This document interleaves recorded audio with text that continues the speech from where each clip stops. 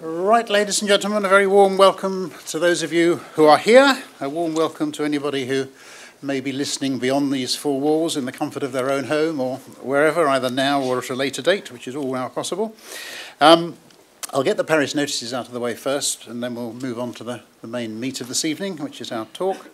First of all, apologies for anybody who has a wasted journey last time. As many of you will know, and all of you are about to be told, sadly our speaker did not turn up the end of last January. Christian Walmar seems to have had a diary malfunction, even though we had sent him a reminder a couple of weeks before the meeting. I have to say he is exceedingly contrite and apologetic. So we have forgiven him, and we've asked him to come back, but it will be next year because our programme for this year is full. So we will hear from Christian Walmar, but probably not until January, I think, of next year. But he did ask particularly for his apologies to be passed on to anybody who either had a totally wasted journey or a partially wasted journey. We've managed to get a notice out on email and Twitter at the relatively late knockings, but some people I think will sort of turn around at Victoria or elsewhere if not actually here. So apologies for that. Looking ahead to our meetings diary, the next meeting is actually one of our Acton meetings, and John Parkin, who spoke quite recently sharing his extensive archive of his own photographs last time of the Underground, will be presenting some bus-related pictures all around the turn of the transition from London Transport to London Country in the 1970s. John's Underground presentation was very well received from those that were here, so that's on Thursday the 21st of March. Earlier today we did have some spaces available. If those of you who wanted to book have already spoken to Susan, you'll know now whether there are places still available. We were just nudging the 50 limit, which I guess we've probably now reached. But if you're still interested and haven't spoken to Susan, have a word with her after this evening's meeting, and she may possibly squeeze you in.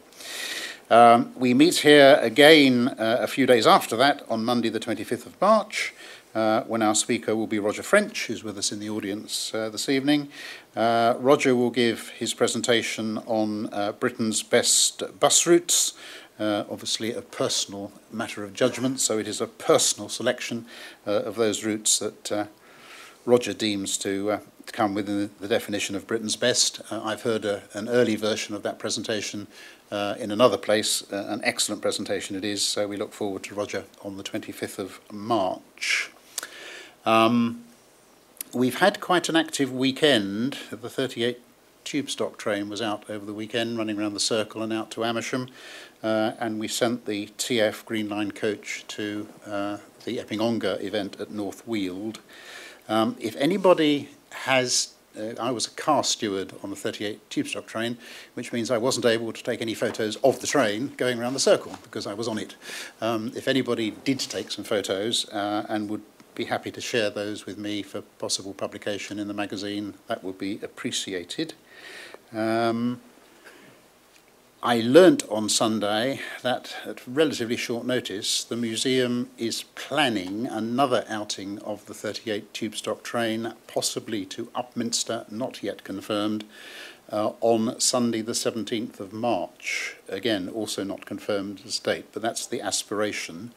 If that happens, it will obviously happen very quickly, and provided we get confirmation in time, we will share that with you in an email. But that's the current plan as I understand it. I also understand that the next tranche of Hidden London tours will go on sale on Wednesday of next week, and again we will aim to get notification of that out with the special link that friends have to make prior bookings. So that's Wednesday of next week for the next 2 or 3 months of Hidden London tour bookings. That's all I need to say, I think, other than to make the point, if you have got a mobile phone, please make certain it's switched off. And if there is a fire alarm, it will be a real one, and you evacuate from here either the way you came in, through the top of the stairs, or through the door behind me here. And so it's a pleasure to welcome John Self. Particular pleasure because A, it is a very timely subject, because as his own title slide there tells you, if you didn't know already, it is 50 years and a little bit since the Victoria line opened. A pleasure because John is a friend and is a member of the Friends management team, and he is, again, as his own slide tells you, well qualified to give the talk, because although he wasn't the general manager or their predecessors when the Victoria line opened, he was, I think, the first person to have the title Victoria line general manager on the dates that are on the screen. So who better to talk to us about the Victoria line than John Self?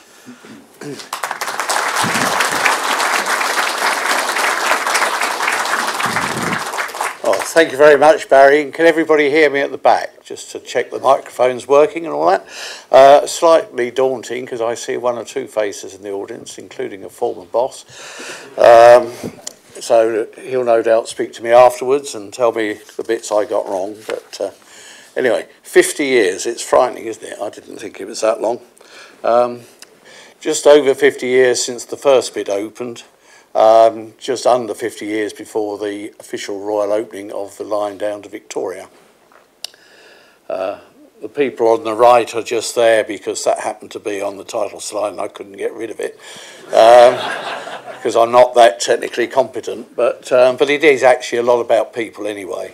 So that's the front of the little leaflet. Lots of little leaflets and booklets were produced about the Victoria line because it was quite a momentous thing when it opened. It had lots of firsts, which I'll come on to later, and that was one of the many leaflets produced by London Transport when the line started. You'll see in the bottom right-hand corner the little logo that was used extensively, which you'll see several times. So these are the sorts of areas I'm going to cover. It's 50 years in about 50 minutes, which is a bit of a challenge, so I may overrun, I may get so quick that I underrun, but who knows. But what I wanted to cover was my personal involvement with the Victoria line.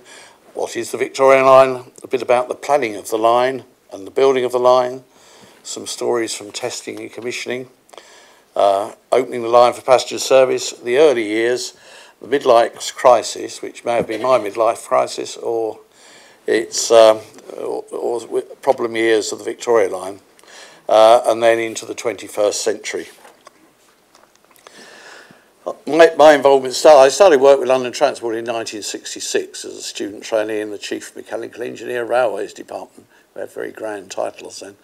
Over the next 20 years, I held a variety of posts in the CME Railways Department and ultimately became rolling stock design engineer. So clearly through that period, the Victoria line featured quite a lot in my working life. Then in early 1988, I became engineering manager operations, and in November of that year, general manager of the Victoria line. One of my favourite jobs, I have to say. And then from 1996 until I left LT in May 2000, I was line general manager on the Jubilee in East London. You probably don't need to be reminded of the tube map, but the Victoria line is the light blue one. Oh, I didn't mean to do that. I thought that was going to be a little red dot, but anyway, don't worry. The light blue one, which actually on the map looks rather larger than it actually is in practice. It probably looks as long there as the central line and the district line, and of course it's not. It's actually 13.28 miles, or for those younger people, 21¼ kilometres between Walthamstow and Brixton. There's a branch from Seven Sisters to Northumberland Park, which is 1.45 miles, and there's a staff train that has operated since the line opened and still does operate because it's a bit of a long walk for people, train crew particularly, to get up to the depot, plus the maintenance staff. There are 16 stations in all, 33 platforms. Seven Sisters has 3 platforms. And the whole line uniquely is underground except for the depot. Generally, the diameter of the running tunnels is 12 feet, and it's at an average depth of 70 feet. I'll let you do the maths about how many metres that is. And all of the stations on the line are interchange stations with the exception of Pimlico. There are tile motifs unique to each station. I'm sure you've noticed them. I won't go through what they all are now, but if we have time at the end, maybe we'll have a quiz. And at the moment, the line is operating 36 trains an hour in the peak, which is quite a sizable fleet of trains. So there are actually more trains in service than there are platforms. So if something goes wrong, and they try desperately not to, you're always going to get people stuck in the tunnel. Currently, the service is operated by 09 stock. There are 47 trains of that, and 43 of them are required for the peak service. The original line from Walthamstow to Victoria had, 30 and a half trains were ordered. That's 30 and a half. They're 4-car units, so it's 61 units. And then 9 more were ordered for the Brixton extension. And then later on in life, because the line got so popular, 4 trains of 72 tube stock, which are very similar, were converted to run with the 67 tube stock. In the mid-90s, there were 140 million customer journeys a year. It's considerably more now. It doesn't seem to stop. End to end, it takes about 30 minutes. It used to be, in my day, about 32 minutes, I think. Now it's a shade under 30 minutes. And for large periods of the day, a thing called stepping back is carried out at both Brixton and Walthamstow. This is to get the trains to turn around. The drivers can't walk fast enough from one end to the other. So what happens is you shut down your train, walk to the end of the platform. Meantime, somebody else takes your train away and you take the next but one train. There's a tile motif. That's Euston, and it represents the Doric Arch that used to be outside Euston, and I understand may come back in some form as part of High Speed 2. Who knows? But you'll notice the architectural feature, I mean, all grey tiles on the Victoria line. The only colour really was the tile motifs and really the passengers' clothing. It was the 1960s, and I remember somebody from the architect saying, it's the passengers that will bring the colour to this railway. So let's look at the planning of the line. If you go back to the British Transport Commission produced a London Plan Working Party report in 1949, which had as Route C a line from the Tottenham and Edmonton area down to East Croydon. And the early thoughts were that the tunnels for that line should be mainline sized tunnels. In the event, because of the difficulty in threading the line through and the costs and all the rest of it, it ended up being a tube line. Parliamentary powers were granted in 1955, but no money was attached to the powers. So it's a bit unfortunate. The amount of money needed was something like £91 million. Sounds very cheap compared to what modern railways are costing, but there we are. Finally, Harold Macmillan, who had become Prime Minister, signed the deal, said you can run the railway, and construction was from Walthamstow Central. It was originally going to be Wood Street. The line was originally going to come up to the surface at Walthamstow, run on to Wood Street, which is on the Chingford branch, and there would be stabling sidings there where the trains would reverse. In the end, because of costs, that was cut back to Walthamstow Central. It was approved on the 20th of August, and part of the justification for it was that there was increasing unemployment, and it was felt this was a good way to start using the skills of people. 3 key alternative routes to the one that finally was chosen were considered. Between Green Park and Warren Street, one of the routes was via Bond Street and Regent's Park. The second one was between King's Cross and Finsbury Park, going via the Nag's Head. And the third one was between Finsbury Park and Seven Sisters going via Manor House. And if that had happened, it would have been a new alignment for the Piccadilly line going between Finsbury Park and Turnpike Lane.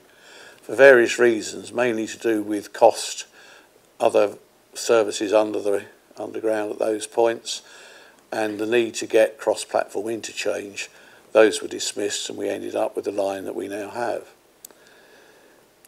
It was the first railway project in this country at least, that benefited from social cost-benefit analysis. I'm not going to try and give you a lecture on social cost-benefit analysis, because at least one person in the room knows more about it than I do. But it was produced by two eminent people, Michael Beasley of the LSE and Christopher Foster of Cambridge University.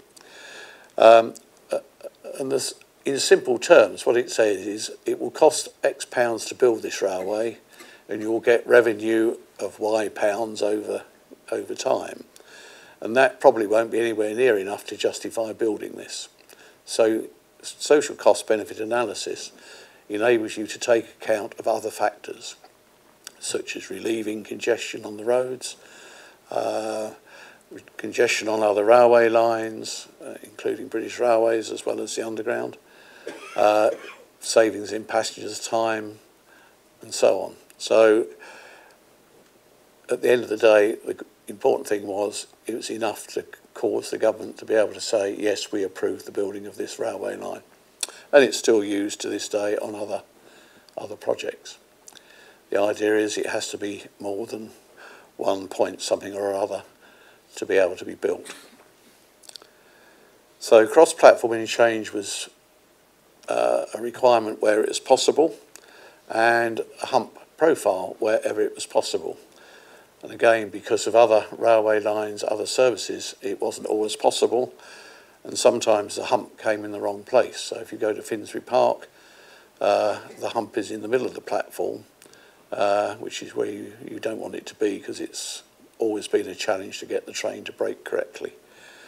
But the whole purpose of the hump profile, as you may well know, because it's used particularly on the Central Line and others, is you go up a fairly steep hill on the approach to a station, so gravity helps you to brake, and when you leave the platform, you drop down and you get energy helping you to move.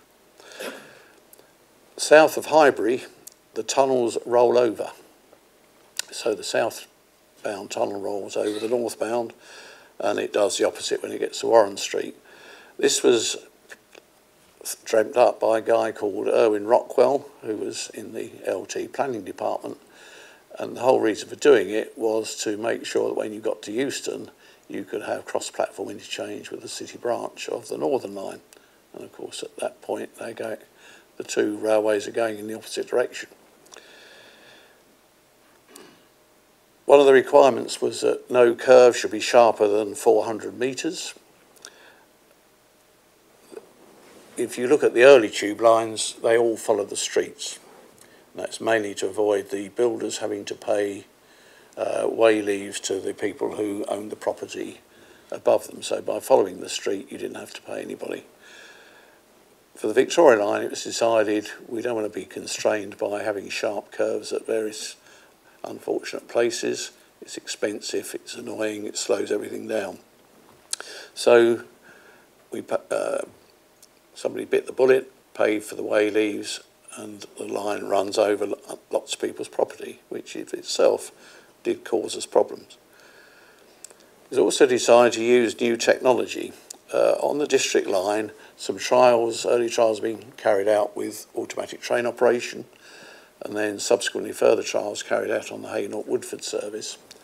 The district line trials were in 1963 between Stamford Brook and Ravenscourt Park, using one R-Stock train, and the Central Line was introduced in 1964 after the Railway Inspectorate had said, yes, it looks like this is a workable system, you can try it further. And the last thing in the planning of it was it was going to be the first line to be one person operated, or one man operated as it was at the time. It was made possible by ATO. All tube lines, or all lines up to that point had a guard as well as a driver, and it meant that if the driver became incapacitated, then the guard could move forward and move the train to the next station. The Railway Inspectorate were very keen to say, well, you can't go deep level tube without a guard, so the ATO system must make sure if the driver is incapacitated, the train will drive itself to the next station where help can be given. One of the drivers of one-person operation was, of course, that in the 1960s it was getting increasingly difficult to get people who were willing to come and work, shift work particularly, on London Transport and various other particularly nationalised industries. So we then move on to building the line. There was an experimental tunnel, and I guess it's still there, between Finsbury Park and Manor House, where various things were tried, different mechanical devices to help in the building. They used both concrete and cast iron tunnel segments, depends on the ground conditions which one you chose. The concrete linings have the advantage, it's much smoother, therefore there's less drag on the train going through. So that's used in the majority of places. Construction actually started in 1963 and tunnelling was completed to Victoria by September 1966. In part of the construction or the building, other services were diverted, and I can show you some pictures shortly. So the Northern Line had to be diverted to give you the cross-platform interchange. So if you look now, what was the island platform on the Bank branch now has a large single platform because you have the Northern Line one side, construction was done to give the new Victoria Line the other side, and the Northern City lines at Drayton Park and Finsbury Park were also diverted. They used tunnelling shields rather than the very sophisticated tunnel boring machines of today. So whereas at the moment, if you go down to a Crossrail site, Thames Water's big sewer, very sophisticated machines do all the work, computer control with very little manual intervention. Not the same on the Victoria Line. It was still a lot of manual labour. There was also the problem south of the river and under the Lee Valley in particular, where the ground conditions were quite poor, and various techniques had to be used to freeze the ground so you could tunnel through it. So it's either chemical freezing or whatever. And then Oxford Circus was a challenge because you wanted to build a new ticket hall right in the middle of a very busy road interchange. So they came up with the idea of an umbrella, again, which I can show you pictures of. In order to do the fitting out of the Victoria Line, new battery locos were built by Metro Camel, built in 1964, numbered L20 to L32. And numbers 25 to 32, for those that are interested in numbers, had cab signalling fitted so that they could operate on the Victoria Line once the signalling system was in place. And the other impact of the Victoria Line was that the Northern City Line no longer ran right up to, from Moorgate up to Finsbury Park, but was cut back to Drayton Park. So there's a picture of the step plate junction at Highbury. And you can see a Northern City Line train going through it. That's the umbrella being created at Oxford Circus over one weekend. I don't think you get away with it now. The members of the public standing there looking with large lumps of metal floating over their heads. You notice the hard-hatted flat caps. Wouldn't be surprised if someone might wearing, oh, they didn't have trainers then, did they? Slippers or something, but anyway. And there's a picture I'd forgotten actually, that when this was in place, the road system around Oxford Circus became one way, because obviously you'd lost some of the width of the road. So that was all created over a weekend so that the ticket hall could be created underneath it. And subsequently, when that was complete, over a weekend, the whole lot was taken away again and the roads restored. It's an image of one of the tunnelling machines, a very crude device compared to the ones I've subsequently seen on Crossrail and Northern Line Extension. But you can see the cutting head, and that's obviously just come out of a running tunnel into a station tunnel, where it's a much bigger diameter tunnel, of course. Again, notice the health and safety, the flat cap, typical flat cap, and the, I guess he's got high visibility cream on or something, I don't know. But that's the machine putting the concrete tunnel linings in that particular case. And you can see part of the hydraulic rams that push against the cutting head to create the space to use the rams to put the lining in place. That's another image. A lot of manual labour. You see there people with shovels. I think they did use power tools as well. But it really was, when you think about 50 years hence, the world has moved on a tremendous amount in this area. That's one of the battery locos. If you look very carefully, and I'm not going to press get the red button because I might lose the whole lot, but in front of the leading wheel, if you can see, there's a lump there which is actually the pickup coil. So it does the picks up the codes to give them the cab signalling and give the driver the cab signalling. So let's move on to testing commissioning. I mentioned the district line before. There were trials of ticket gates and magnetic tickets, I think at Chiswick Park. And there was an R-stock trial of the ATO system between Stamford Brook and Ravenscourt Park on the eastbound. These were enough to test the system, and of course the reason they were held on the district line in that area was because the Chief Mechanical Engineers Department is based at Acton, and the Chief Signal Engineer was also at Acton, so it made it very convenient to get to the test beds. Before the R-stop went on the Stamford Brook Ravenscourt Park, I think they did some trials also on the South Ealing to Acton Town 4-track section, which is used as the two inner roads are used as test track to this day, I think. Once it got proven there, it moved over to the Hainault Woodford test bed, and at least one member of the audience here, probably the first time I ever met him was when he was much more senior than me. He was an executive assistant, I was still a trainee, but that's where the bulk of the work was done. And there were about 4 or 5 trains of 1960 tube stock were equipped with ATO equipment, and on one of them all the wiring was brought up into an equipment room behind the driver's cab, so a bit like standard stock. The bit from the driver's cab to the front pair of double doors was full of equipment, which meant, depending on how the testing was going, you come and do modifications very easily. And then once you'd proved what you were doing, you could then get the depot to do the modifications on the rest of them. The ATO system, I think the person who probably is credited with coming up with the concept was Robert Dell, who was the chief signal engineer. Allegedly, he was a keen fisherman and went fishing in Scotland, and while he was there, he was either having a bad day catching fish or something, I don't know. But anyway, apparently that's when he came up with the concept, and no doubt rushed back south and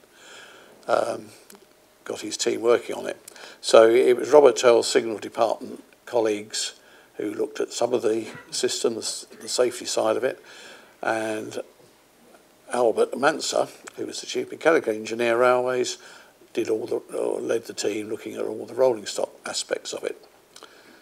So that there are 2 distinct bits, and I'm not going to give you a talk about how the system works in any detail. If you really want to do that, then I recommend a visit to Acton, Museum Depot at Acton, where there is a demonstration rig based on a 67 tube stock and all the equipment, and that will explain it far better than I can do in this room tonight. But broadly, there are two systems. There are coils on the front of the train, or each end of the train, 4 coils. 2 of them are safety coils. They feed the safety circuits and go into the safety box on the train. which was a signal department piece of equipment, and basically you were picking up codes, or the train should be picking up codes. If it didn't pick up codes, it stopped, and depending on the codes it picked up, either the train could run at full speed, or it could run at a reduced speed, or it would come to a stop and then restart after a signal stop. The auto driver box did the non-safety bits. That made the train start and stop, adjusted the braking, and it picked up. There were command spots at various places, picked up by the coils at the front of the train, and depending on what you were picking up, you would adjust your braking. So when you were coming to a station, you would receive a frequency, in effect, so many pulses a second, and then you would, depending on what that was, the train would adjust its speed to suit. And you would gradually come to a stop in the right place, hopefully. The South Ealing test track, a lot of the braking tests were done, but most of it was done at Hainault. So what happened, once trains were delivered, the trains were built by Metro Cammon in Birmingham, and they were delivered by rail to Ruislip, where they were commissioned. So they had to be lifted, the traction motors were fitted, the shoe gear was fitted, various other things. Then they used to go on a test run down to North Acton, come back to Ruislip. No doubt things were found, so they had to be fixed. And then when they were ready to go, they were then sent down to Hainault, and then they ran up and down on the Hainault-Woodford service for a period to bed down. And this actually continued for some years. So getting the trains to Northumberland Park, well, to start with, the only way to get to Northumberland Park was to leave Hainault, go to Leighton. Then there was a link at Leighton, which the British Railways service used first thing in the morning to get to Epping and Ongar. So you go through Temple Mills, and then you pick up the Lee Valley line, go up the Lee Valley line to Northumberland Park, and then there was a link, a temporary link put in between the Lee Valley line and Northumberland Park Depot. Once construction of the line had moved forward, there was then a link at Finsbury Park.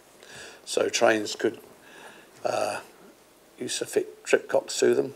They would run along down to the west, to Ealing, go over onto the Piccadilly line, back to Finsbury Park, across onto the Victoria line and up to the depot. So it's quite a long route, but at least it got them there. That's a picture of a 1960 tube stop where the early tests were done. You can tell it's one of the modified ones because there are no side cab doors. They were sealed up because there was concern that the driver might get out just at the wrong time. The train would go off on its own.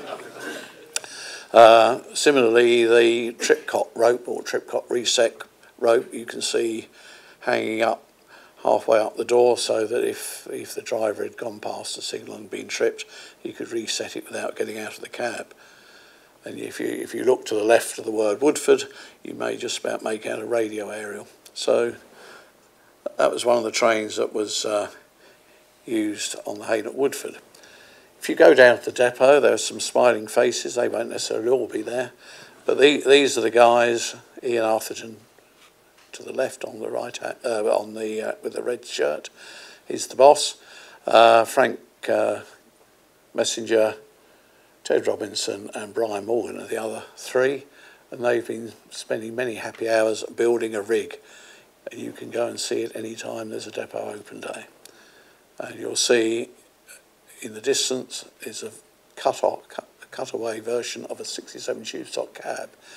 The scrap dealers were persuaded to leave one behind when they took the cars away, and that's been made good use of. While all the engineering people were doing their thing, of course, they had to be recruitment and training of staff, and the line actually became the senior line. Because it was one person operated or one man operated, because seniority was the way forward to get anywhere at that time, it was open to those who had the most years seniority on other parts of the network. So, and because they were going to be one person operated, the deal was they got paid more money. So it was a popular line.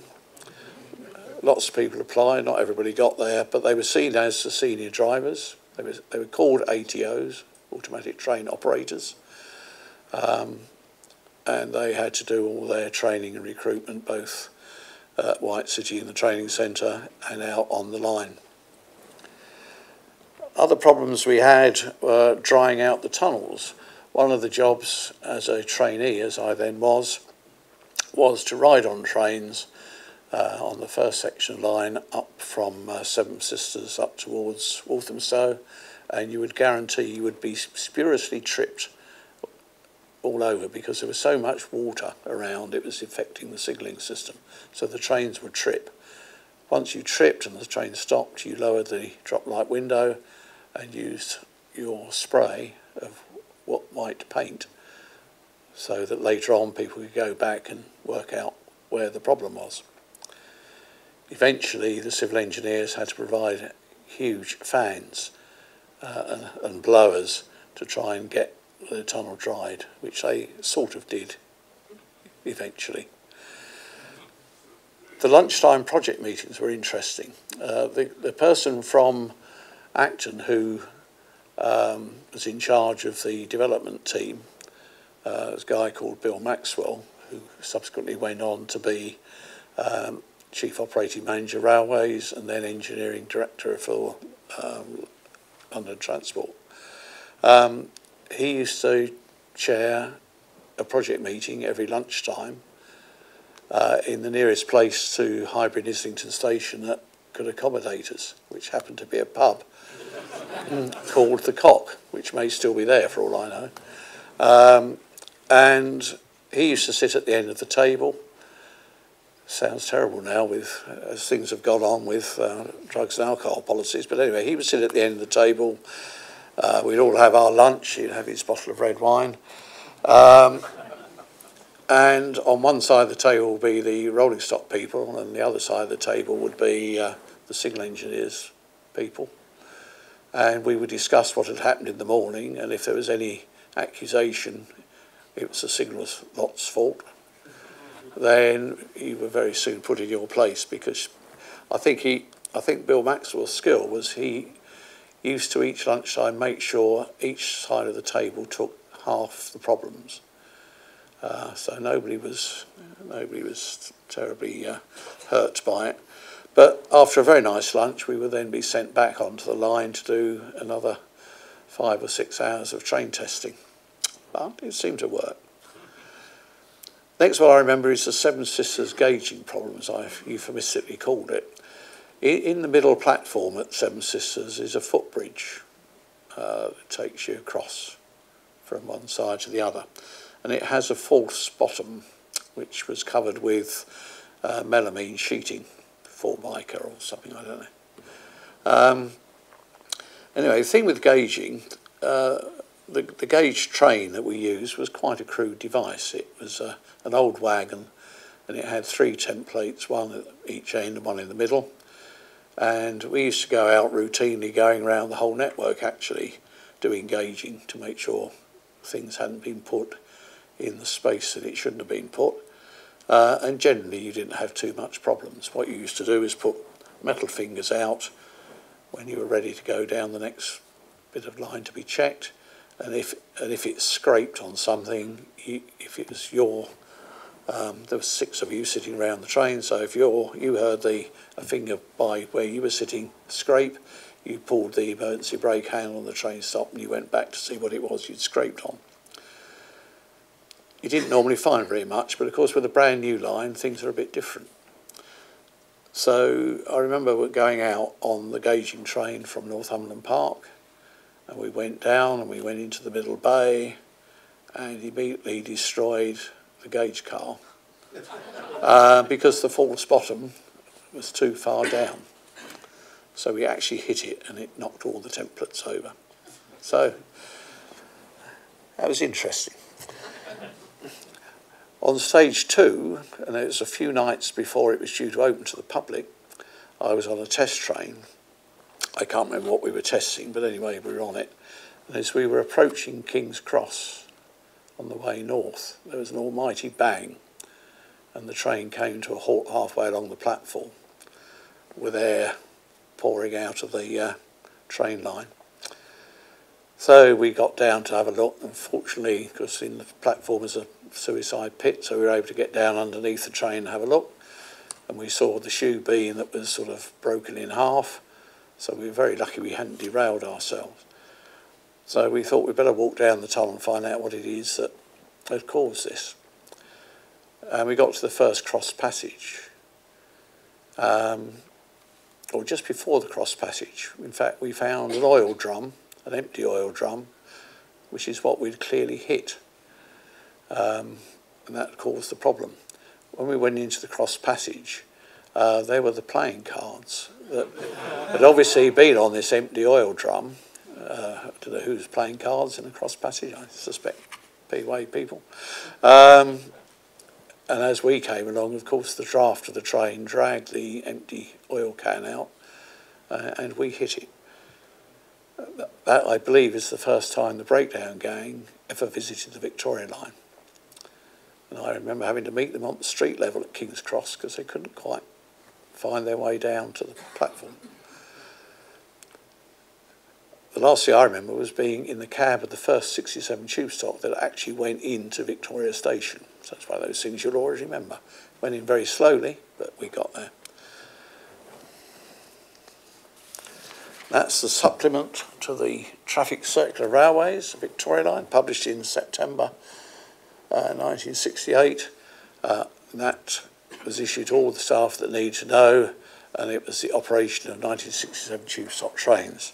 I still have my copy, as I also have a copy of the supplement number 27, which is all about the opening of stage 1 of the Victoria Line between Walthamstow and Highbury. So they're very good documents to have. So if anyone wants to borrow it, let me know. Small fee. Anyway, let's see some pictures. Many of the pictures, and thank you to Carolyn Warhurst for many of these from the museum collection, are in black and white. So the grey tiles look even greyer. But the colour there, Green Park, I think the tile motif there is you are a bird or something looking down on the park and you're seeing the tops of the trees. Okay, but bit of colour, nice wooden seats, nicely polished, some illuminated adverts. Not a lot in the, it's all very simple actually, very few signs pointing the way, in this case the Piccadilly line and way out, and probably behind it a train describer. So I think, you know, design-wise, there was a guy called Misha Black who headed the design panel, so he influenced both the design of the rolling stock and the stations. Over the years, we've managed to add lots of things and make it very difficult to see. There's a picture of a 67 tube stock out in the open air, probably over at Ruislip or Hainault. That's the publicity shot that was taken. And again, you can just about make out the coil on the front of the train, in front of the wheels. To the right of the destination indicator, by the way, is a thing called the calling on light, which I'll come on to later on. There's an interior view of it's a trailer car. You can tell it's a trailer car because it's got all longitudinal seats. Features to note, it's sort of double glazed, i.e. the door pockets extend right down. You've got illuminated adverts for the first time there. You can see it's got a central line route map in, so you can tell it's going to go into service on the Hainault Woodford. And the doors, it's the first time that the glass in the doors extended right up near to the top of the door, so that when you were standing by the door, you didn't have to stoop to see where you were. As far as I know, that was trialled on a Northern Line car. I seem to think it was 10306, but I can't remember. Somebody will put me right on that. That's a view of the cab of a train. Again, quite quite simple. You've got the controller handle, so you can, let's try. Oh no, I've done it again. I'm not going to risk it. Controller handle at to the left-hand side, which the driver can use when he's in coded manual or slow manual. If he's in slow manual, he also has to have his hand on the button that's sticking up close to the right-hand side of the desk. Hold it down. That's the equivalent of a dead man's handle. You've got start buttons, one each side of the button I've just talked about, and the other thing sticking up is where the driver's reverser key goes and selects forward or reverse. I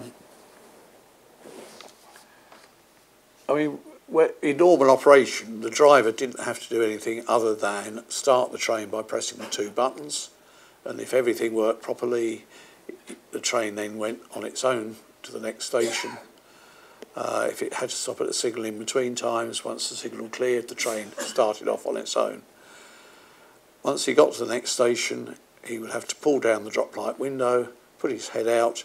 Once he was satisfied the platform was still there, he would then use the device on the back wall of the cab, which was a rotary device that you could move to open the doors, pushing it one way, close the doors the other. The wheel closest to me on the left controlled the hydraulic handbrake. Because it was one person operated, you had to be sure that you could hold a crush-loaded train on the steepest gradient, which happens to be 1 in 30. And the only way to do that, on previous stock you wound a handle that pulled rods and cables and so on. In order to get the number of brake cylinders on these trains, you had a hydraulic handbrake, and they were a source of problem ever since. But there we go, that was there. And the bit of equipment that's missing is above the drop light window. You can see 4 holes, and that's where a thing called the identra was fitted. And what the identra was, the driver would turn a handle on there, and it would set the destination of the train, which was then transmitted to coils on the tunnel and set all the train describers ahead. When the driver was doing his station duties, he had closed circuit television, so he could see from the other end of the train and make sure all was well. You see the illuminated roundel, which was a feature of stations on the Victoria line, and below that the litter bin, which of course subsequently were removed. There's a picture of Oxford Circus, and they are the original gates that were used, much chunkier than the gates in use today. That's what they were, and you had a magnetic card that you'd put in there, yellow card, brown magnetic coating on the back. There was one trial done, I think, at Seven Sisters, a trial where the gates were permanently open, and only if you put in a dodgy ticket or attempted to go through with no ticket at all did the gate close in front of you. But it didn't last very long. That's a picture of Coburg Street. Again, must be early days because hardly anybody there and it all looks very tidy. You can see a diagram there, so the regulator who's sitting down below, the one with the bald head, he can see what's going on there. He can talk to the drivers, they can talk to him. And sitting on the desk high above him is the line controller, who talks to the regulator and talks to the headquarters controller. And to the left you can see a little bit of what is the power, traction power indicators. And again you can see closed circuit television. So, I mean, the Victoria line started to get lots of things that subsequently became quite normal. Seven Sisters, if you look to the left, you can see the motif. It's 7 trees. Trees were apparently known as the Seven Sisters. That's a picture of the depot. We've moved on a few years. The clue is in the fact that it's a an 09 stock in the far distance rather than a 67 tube stock. But that's really the only open bit of track. That's coming out of the tunnel up the slope into Northumberland Park Depot. And the next picture, which shows my poor skills at presentation writing because I've chopped off the actual control tower. But the brick bit is the bottom of it. Okay, but the control tower is used to control all movements within the depot. So again, you had one person in the control tower, they could see what was going on in the depot, they could talk to the driver, and they operated the points and controlled train movement. So, opening the line to passenger service. Sorry about the R's got moved. In opening stages, the first stage, Walthamstow to Highbury on the 1st of September 1968. Highbury and Islington to Warren Street on the 1st of December 1968. To Victoria on the 7th of March 69. Got down to Brixton on the 23rd of July 1971. At that point, the single fare end to end, actually, Warren Street to, Walthamstow to Brixton was 25 pence. It was 5 pence between stations. Pimlico Station was late opening because it was late approved as well in 1972. And I actually got invited to the royal opening of the Brixton extension. Well, actually, the rehearsal. That's the Queen, of course, in the middle. To the left of her is the Public Relations Officer of the day, or Chief Public Relations Officer, Mr. Wilkins. Sticking his head out of the cab door is the then operating manager, Chief Operating Manager, who was F.G. Maxwell. And to the right of the Queen is Anthony Bull, who was Vice Chairman of LT. And to his right is the then Minister of Transport, which is Richard Marsh. Okay. And I don't know whether they were trying to persuade the Queen to put in for a job of guard, but anyway, the wage rates were published there. And there's a picture of the front of the train with the appropriate roundel and V behind it, with the Queen doing the driving, presumably at that point. It's just leaving Green Park to head to Oxford Circus, it says on the front. And there's my invitation to the royal opening rehearsal. It was an interesting thing. I played the part of the Chief Mechanical Engineer. Princess Alexandra was played by Christine of the Public Relations Office. And we did the full thing. We did everything as we had to do. The police were there and everybody, the searches were done, everything. We even did the trip from the station by bus to Lambeth Town Hall for the reception. The only difference was on the rehearsal, the bus left Brixton, went round the one-way system, stopped outside the town hall momentarily, then went back to the station, dropped us all off, and we went back in the station for a sandwich and a cup of tea. I'm told on the real event they got rather more food in Lambeth Town Hall. Anyway, Victoria Line first. I mentioned quite a lot of these. It was the first railway in the UK justified using social cost-benefit analysis. The other project going on at the same sort of time was the M1 motorway, which also was justified under the same analysis. It was the first underground line to go one-person operated. The first female train operator on the Victoria Line didn't join until 1991. It was the first passenger train in the world to be automatically driven. Fairly closely followed by the initial line in Hong Kong MTR, which was really Victoria Line Mark II. Quite a few people from London went out to Hong Kong. It was the London Underground rule book. It was the London Underground everything, really. It's changed a bit now, but it got it off to a good start. It was the first line to use automatic ticket gates controlling entry and exit. It was the first real line to make extensive use of CCTV, and the first line to have a driver line control room communication system that could be used on the move. was also the first to have signal department equipment on board the train, which was, I'm not sure whether the signal department were comfortable with it. They certainly were always very worried that depot staff might interfere with their box, so we were under strict instructions not to touch it at all. Whereas auto driver boxes were known to be moved from one end of a train to another in service when trains didn't start when they should have done. They're the first trains to have illuminated adverts. I hesitate with the next one. The first trains to have all longitudinal seating in some cars. I suspect somebody will tell me the padded cell was all longitudinal seating or something. But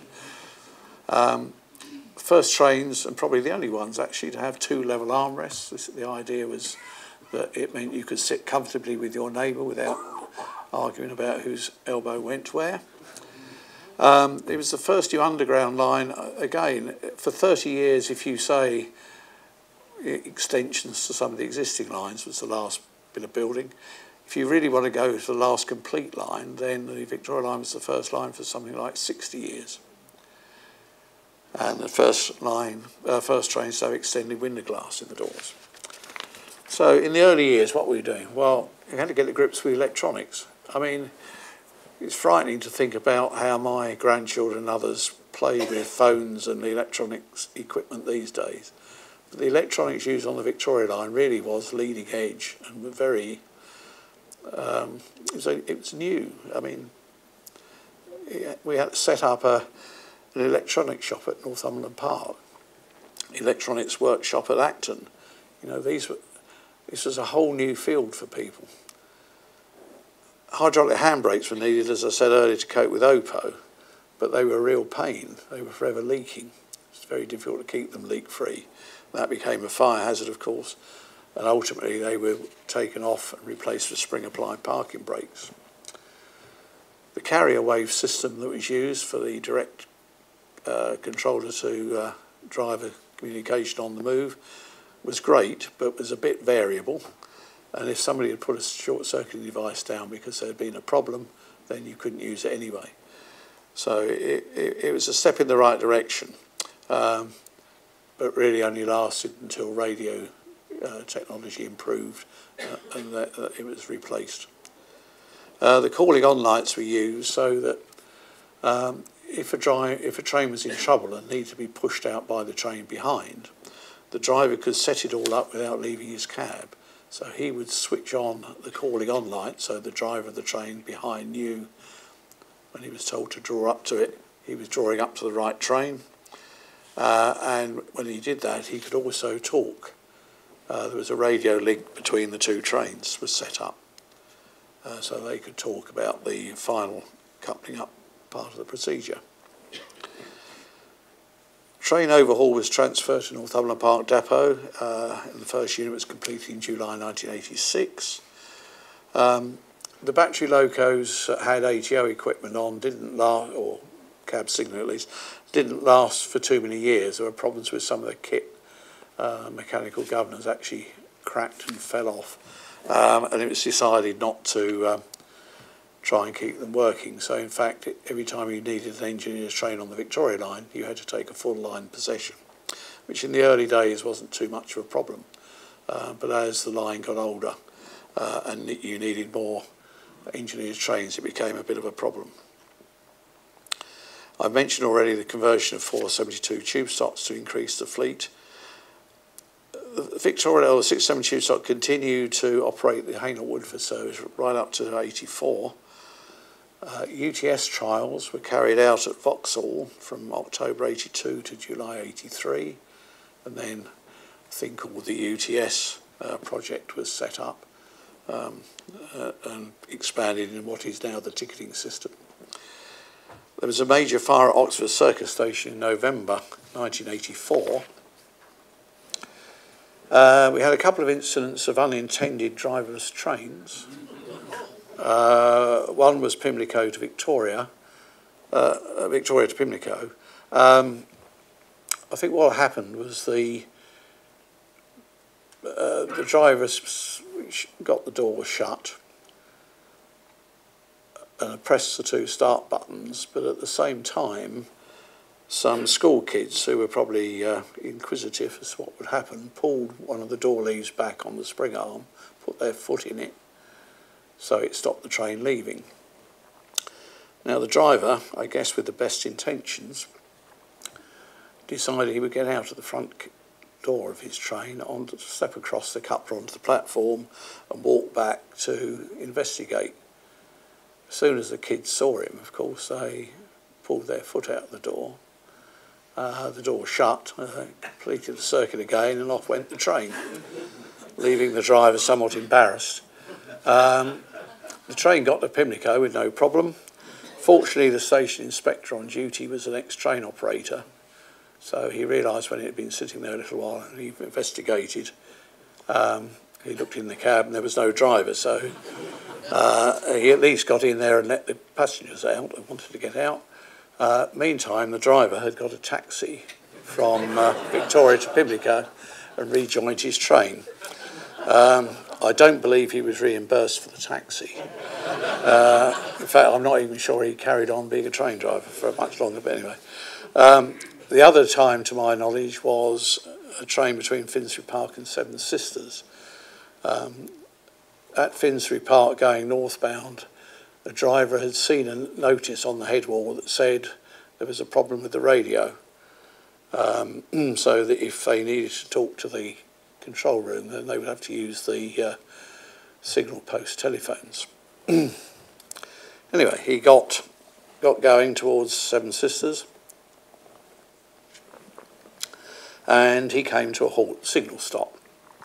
So nothing unusual with that, but the signal stop was a bit longer than he thought it should be. Now, what he should have done, and could have done, was to drive the train forward manually until he got to the headway post where the signal was, where the telephone was. And the telephone would have been at the right height for him to pull the drop light window down, pick it up and talk to the control room. But he didn't. He got out of the front of the train, walked along the track, then realised he couldn't now reach the telephone. But at that moment, the signal cleared and the train started to move. I don't suppose he could ever do it again, but he managed to jump up onto the noise reduction platform, which isn't very big. Fortunately, he took his weight and he had to sit there while his train passed him and went off to Seven Sisters. Now, he was due to be relieved at Seven Sisters anyway, so there was a driver waiting to take his train on. Well, he wasn't actually waiting by the cab. He left it quite late to come out of the mess room. So by the time he came onto the platform, he assumed that the driver had left the cab because there was nobody in it. So he got on quite unperturbed, did what he had to do and left for Walthamstow. Meanwhile, our driver is now still halfway between Finsbury Park and Seven Sisters in the tunnel. So the next thing that happens, of course, is the next train comes along. So he now finds himself furiously waving and hoping that the driver of the train is actually looking out at the front. Because the disadvantage with automatic trains is you don't actually need to be looking out at the front to drive, because fortunately in this case his colleague was looking, wondered what on earth was happening and managed to put the brakes on and stop the train in time, or almost in time, just past him. So the people in the leading car, passengers in the leading car, all they could see was this sort of jelly-like figure who was then ushered into the cab and eventually taken off to Seven Sisters. Again, I know for sure he didn't drive a train again. I don't think he actually wanted to. We had real problems with wheel and rail issues. I won't bore you with what the causes were, they were numerous, but it really all started, I think, because we had lubricators which had to be carefully adjusted to get the right amount of grease out. And I think the root cause of the problem was that the guy who used to do it and who knew how to do it sadly died, and those that succeeded him didn't quite have the knack, so we got problems. There was also problems with some narrowing of gauge on some parts of the line because of shrinkage of sleepers. There were chairs that weren't quite right, so they were over inclined. Anyway, we got into a right mess with it, and certainly on several occasions we were down to only being able to run half the fleet of trains. What it did lead to was the train drivers were actually very cooperative, and we ran a proportion of trains just between Victoria and King's Cross with a driver at each end, and the drivers actually started to compete with the other to see who could turn round the quickest and do the round trip. And in fact, from a customer point of view, it meant that places like Victoria and King's Cross, frequent intervals, had empty trains come in, so they actually thought this was much better than the norm. Not quite so good if you were at the extremes of the line. Noise and vibration was always a problem because, as I say, the line goes under people's property, as well as it had an effect. They were quite noisy. There were noise reduction platforms at the side of the line, which knocks about 2 decibels off, I think. We tried various things. Resilient wheels were tried, which are used quite a lot on tram systems. We had a problem with, so passengers didn't like it. Our neighbours didn't like it. And at some point legislation changed, so the staff didn't like it because it meant they had to wear earplugs because the noise level, the fact they were in the cab or exposed to noise for so long, they had to do it. So we had to spend a lot of time treating the railhead better to get rid of corrugations and so on, and making sure we didn't run trains with flatted wheels, etc. We also changed the from bullhead to flat bottom rail over a period of time. We struggled to cope with these increasing passenger numbers. Typically Victoria Station in the peak would close probably every 10 minutes or so, just hold people back while the platforms cleared. We then of course ran in the period where we had to refurbish escalators, and one of the features of the Victoria line was it was built down to a price. So for most stations you had one up and one down escalator, that was it. So when you took one of the escalators out for refurbishment, you really found it difficult to cope. So for Victoria, we certainly had quite a big public campaign to persuade people to walk to Pimlico or walk to Green Park rather than use Victoria Station, with some success. But it was not a pleasant period to go through, I can assure you. The Jubilee line benefited from that lesson because I think there are more escalators on the Jubilee line extension than most of the network put together. We had some fun times though. We had a thing called the ice cream train. Walls came along, they had a new brand of ice cream, Rani Area or something. And the commercial opportunities people said, oh, this is good, we can make some money here. We can sell advertising on the whole of one train to Walls to advertise this. But they would like to have people walking up and down the train dressed up in Elizabethan costume with baskets giving out ice creams to the customers. Anyway, we were up for a challenge and we did it, and it was very successful. I think it lasted for about a week. We had dot matrix indicators by then, so we could actually put up there that, you know, train 3 was the ice cream train. The train operators liked it because they were well fed with ice cream throughout their shift. And in fact, that particular train, we would have been embarrassed because it was the only train with all the advertising for Walls in it.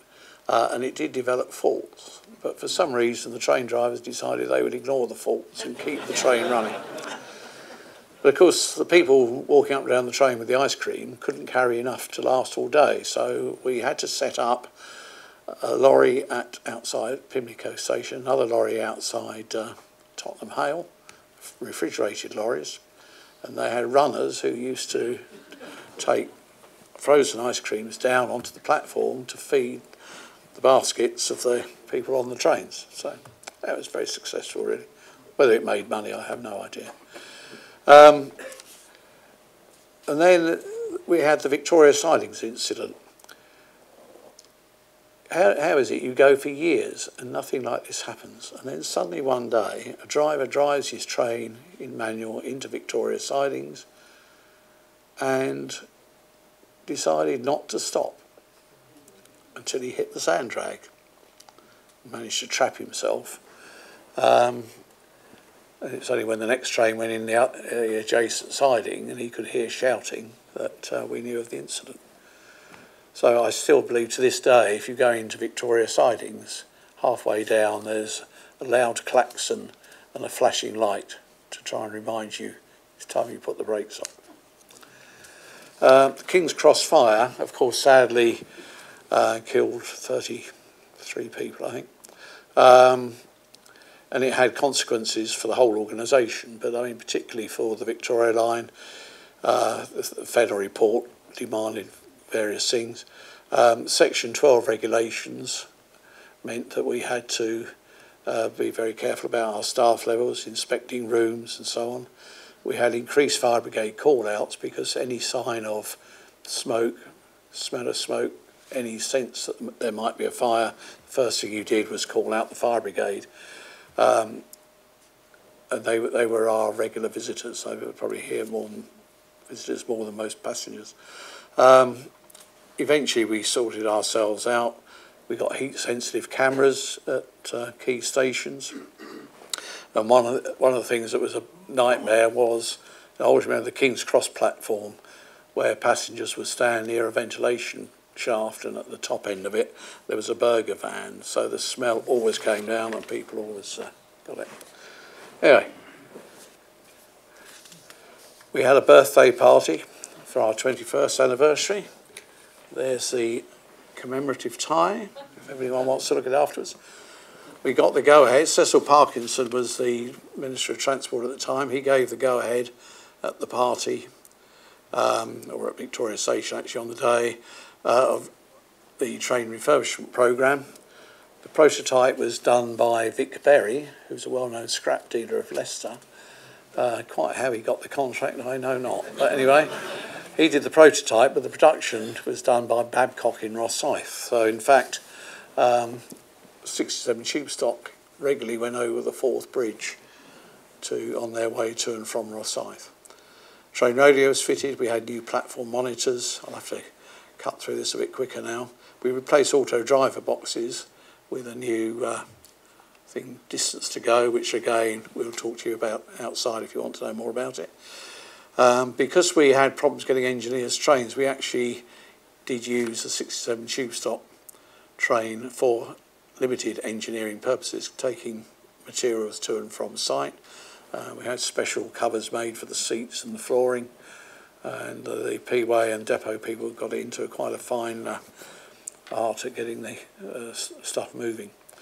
The IRA campaign affected us at one point where we had to lift the seats of trains every night, which I certainly lost weight, as did most of my colleagues.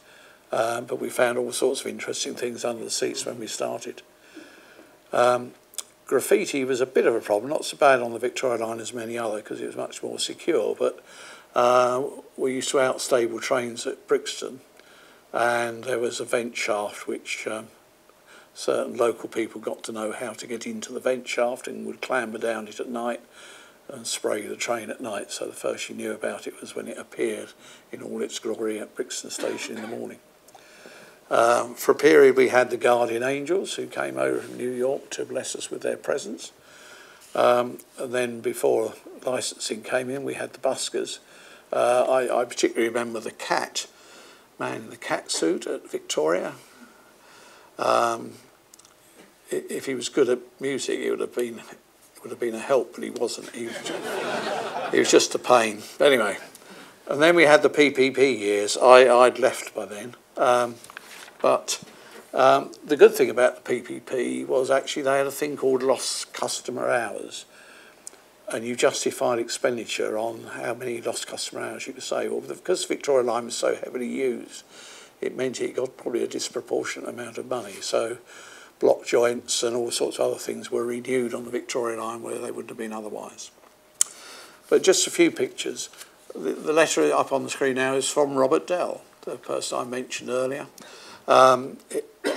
We invited him to the 21st birthday celebration, but as the letter said, he was unable to be there. But it does say, I have in my possession a copy of my original report submitted to the board in 1959 proposing ATO for the Victoria Line, and also a copy of the patent specification. There we go. So that's the prototype train in the original livery. That's a view of the interior. That's the revised livery. I call it the oarsman livery. There was a young guy in Acton who decided he didn't like the official livery and thought he could do better, and he submitted a proposal which I believe was adopted. And that's it. A couple of shots of 67 refurbished 67 tube stock in service. And then in '95 we put together a development plan. Our vision was to be the 92nd railway where every second counts and people matter. That's 40 trains an hour. We had a thing called the space train, which I'll show you a picture of in a minute. We were going to have overhead conductors rather than conductor rails. We were going to have a loop at Herne Hill to get the quick turnaround of trains. We did consider a service up the Lee Valley rather than just running staff trains, but dismissed that because it would have split the service. We even went to think about a Walthamstow loop, so we would end up with a Victoria Line Circle Line. We thought we could go with a new CBTC signalling system, which was becoming more available and cheaper. To get the 40 trains an hour, which the 92nd Railway is, would have meant major station upgrades to be able to clear platforms quickly enough. We wanted full gauging, which we got, and we actually proposed to do something like the Channel Tunnel does, to give us 24-hour operation every day of the week by restoring the crossovers at they were there at Walthamstow, Highbury, Warren Street and Victoria. So you could go either way on either route, and the maintenance people could have the other bit. There's a picture of the model of the space train. You can have little wheels, articulated. The pitch between the longitudinal seats would have been the same on that as on a D stock or an S stock now. Okay, so briefly into the 21st century, now 09 stock. The original upgrade of the Victoria Line was contracted in 2004, work started in 2006, was largely complete in 2012. Service control moved from Coburg Street to Osborne House. Osborne House was named because, of course, Queen Victoria's favourite residence was Osborne House. The power had to be upgraded, the track had to be upgraded. The impact on customers wasn't as bad as some. It was early closures and some weekends. The outcome is we now have 36 trains an hour on the Victoria Line. It runs, I've personally, every time I travel on it, it works far better now than it ever has done, I think. Certainly the project, I think, can be deemed successful. Certainly there was good, the line management team and the project team co-located, so problems got resolved very quickly. Staff were heavily involved. And then, of course, Night Tube came on later on Friday nights and Saturday nights. That's a picture of an 09 stock being delivered. That's the computer-generated image of an 09 stock. The principal driving position is on the right-hand side, unusually on a 09 stock. And that's because that's where most of the platforms happen to be, on the right. That's a picture in the control centre at Osborne House. So quite simple. That's the working timetable with the night tube service in it and 36 trains an hour. That's an 09 at King's Cross. The green lines on the platform were an attempt to, a number of different ideas were tried, but that was an attempt to persuade people to keep the green bits clear. So stand in the non-green bits, and then you can get on and off trains much more easily. So where to next? Well, I don't know. As there's not a lot of money about at the moment, I'd probably guess it's not going anywhere further just for the moment. But the lines seem to me to be eminently suited to platform edge doors or barriers. Could it be fully automatic? Well, it could be. Increasingly, metros are fully automatic. 40 trains an hour, in my view, is possible, but would require major work on some of the stations. Could you extend the line? Well, I'm sure you could, but I'm not sure you would want to, because it's already pretty heavily used, and if you went further out, people just wouldn't get on the train coming into London, which wouldn't work. I think you could have 24-hour operation all week if there was a business case. And of course, what is the impact of Crossrail 2? Crossrail 2, otherwise known as the Chelsea Hackney line of the past, replicates the Victoria line in part, would relieve a lot of it. And if that comes in, who knows when, that may help the Victoria line. So, thank you. I've got in time. Thank you, John.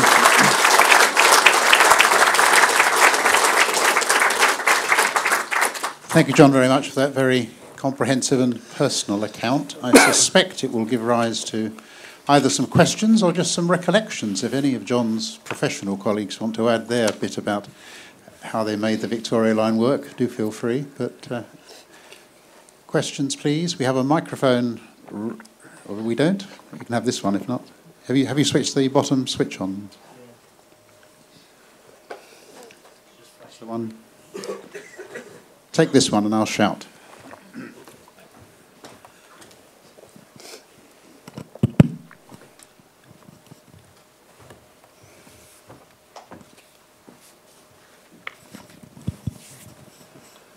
There's another switch, it does work. Thanks for a very interesting talk. Two quick questions. Are there actually any fixed signals at all, or does the driver therefore see anything in the tunnels in the form of a signal? And secondly, if you've got a train outstationed at Brixton, how is that crewed? Is there drivers who sign on and sign off at Brixton rather than at Northumberland Park? Well, now there's the crews are almost evenly split between a train crew depot at Seven Sisters and another train crew depot at Brixton. When I was there was just a single train crew depot at Seven Sisters, and there were a small number of crews who were on all night. So they would be the ones that took the trains from Brixton. The other question about fixed signals. Yes. A lot of the signals were replaced by things called a headway post, but in advance of junctions and at the head wall of a station, you always had a conventional signal. So if you were driving manually or it was a non-fitted train, you could use those signals. Okay. Thanks. Two more at the back there. There's two at the back, and then we'll come to the front. I just wondered, in connection with that refurbishment contract, whether you remember a company called Tickford Rail who were doing that work. Yeah, I mean, the 67 tube started a refurbishment programme that covered actually 67 tube, 72 tube. In fact, they're still running on the Bakerloo and the C stock. And Tickford Rail was certainly involved. I mean, I can't now remember exactly who did what, but Tickfords were certainly involved. Were they based in Leicester? Well, Vic Berry were in Leicester, but Tickford Rail were in the Coventry area. That's right. Yeah, they did the design work for it. Vic Berry did the construction work, shall we say. And Babcock, subsequently Babcock did the rebuilding work. The only reason I mentioned it is that I was involved in ensuring the contract actually with all these cars being refurbed, and it was really weird seeing the each individual car go up on the M1 because for some reason they couldn't negotiate some sort of deal to get them moved by rail. So you had the ridiculous position where each individual 750 trains made all these journeys to Edinburgh. Or Rosyth near Edinburgh. Well, some did go by rail in the early days. Oh, did they? Oh, right. I suspect it was a combination of money, but more likely it was the getting the paths all the way up there reliably. Yes, I think that was what they said, yeah. The train sadly would have spent a lot of time in sidings and would have messed up the production programme. Mm. So that must be the only underground train to be refurbed in a shipyard, actually. Yeah, it does remind me, actually, one of the first ones back, when we put it through the train wash for the first time, it leaked like a sieve. And I remember speaking to the people at Rosyth, because one of their other jobs was to look after the Royal Navy's nuclear submarine fleet. And I did sort of say I was a bit disappointed that they couldn't seem to make our trains watertight, but excellent. It was all after that they were fine. Good. Thank you very much. Okay, there's Nick, I think, at the back, and then I might refuse to take questions from Nick. I was interested in your comment midway through about problems with lubricators. Yeah. The company I work for used to hire quite a lot of specialist maintenance plant. Track trolleys and Ironmen, and when I think it must have been the latest stock was coming in, they were experiencing problems with sliding on braking into stations, and the finger was pointed firmly at the maintenance track trolleys and Ironmen as being, you've dropped grease on the rails, overnight work. Yeah, I know colleagues were regularly called in to explain why situations had occurred. Yes, it was a bit of a black art, really, getting the track lubrication spot on.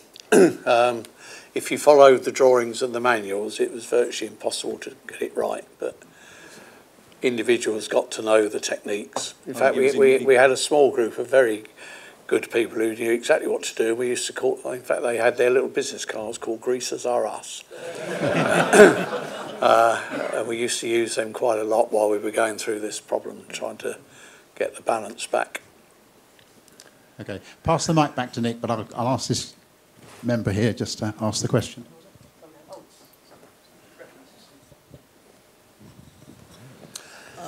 Living in Walthamstow, obviously, I think the line is just brilliant, having used it for so long, and I think it's better now than it's ever been, particularly now more trains go through to Walthamstow.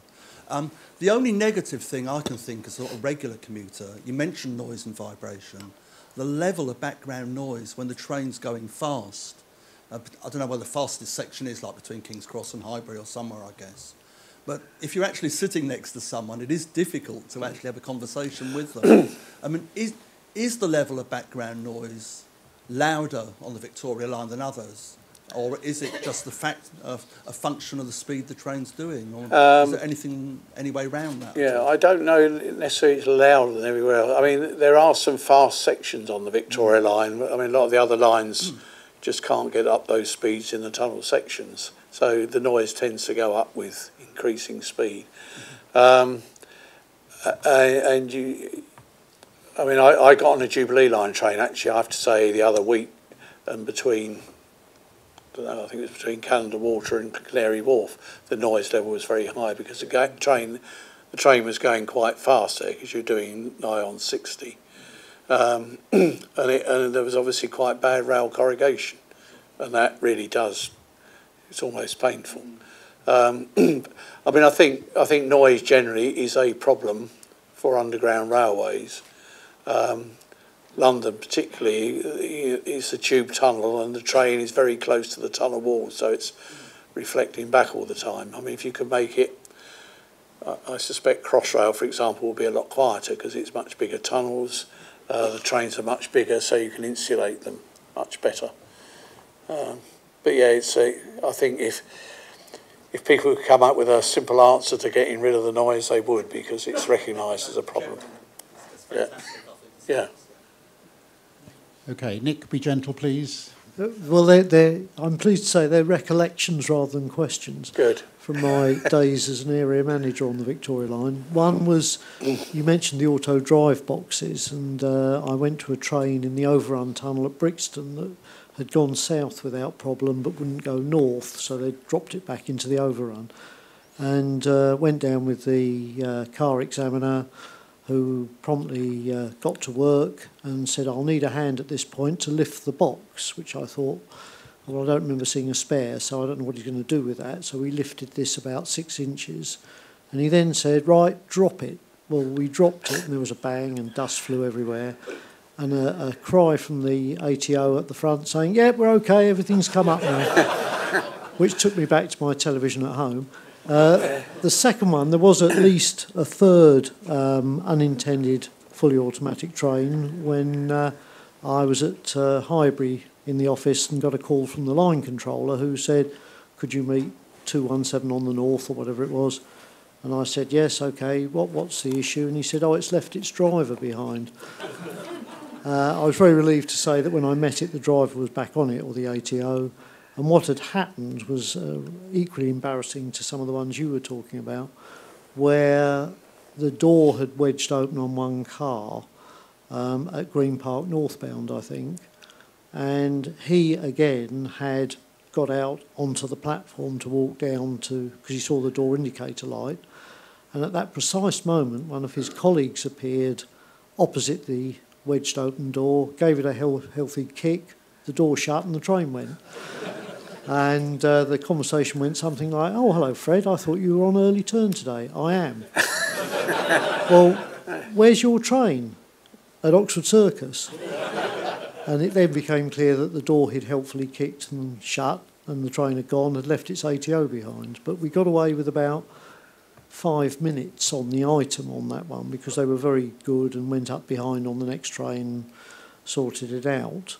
And the ATO, being a senior man, had never put a foot wrong. We went through his entire record and there wasn't a blemish on it other than this incident. But that was the third one to join the two that you mentioned.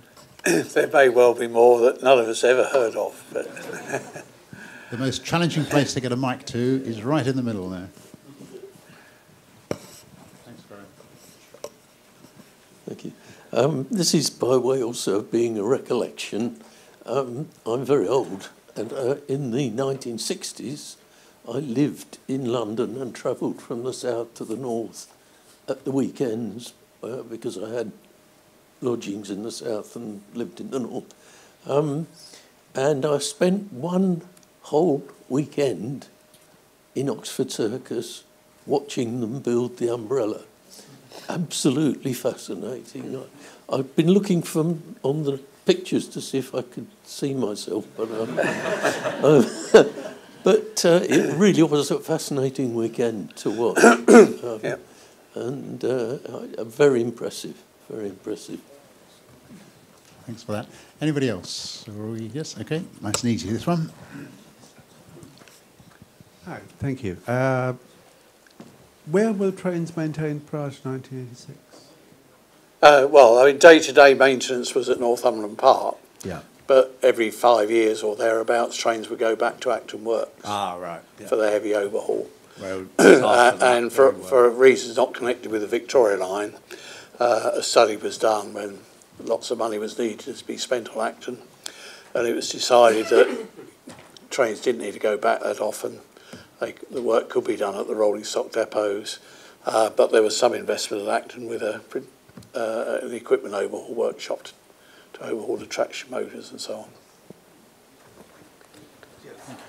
on. We're beginning to lose our audience because of the time, I think, not because of the interest, John, I'm sure. So I think we'll begin to draw it to a close, if we may.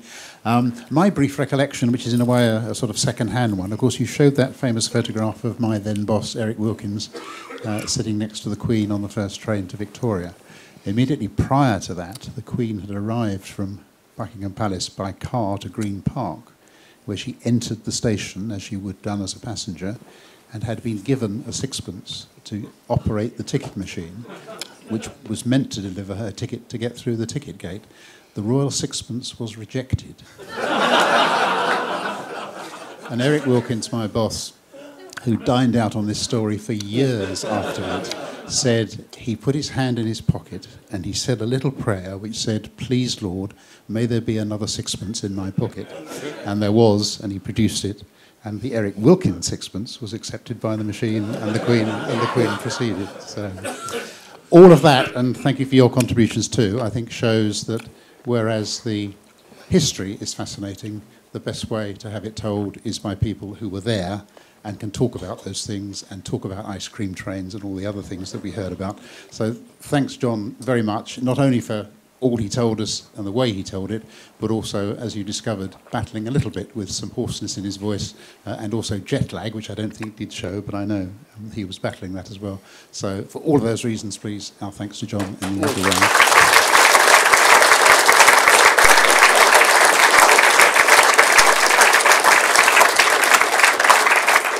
Thank you very much. Safe journey home by Victoria Line or whatever, and we'll see you in the two meetings in March. You're welcome.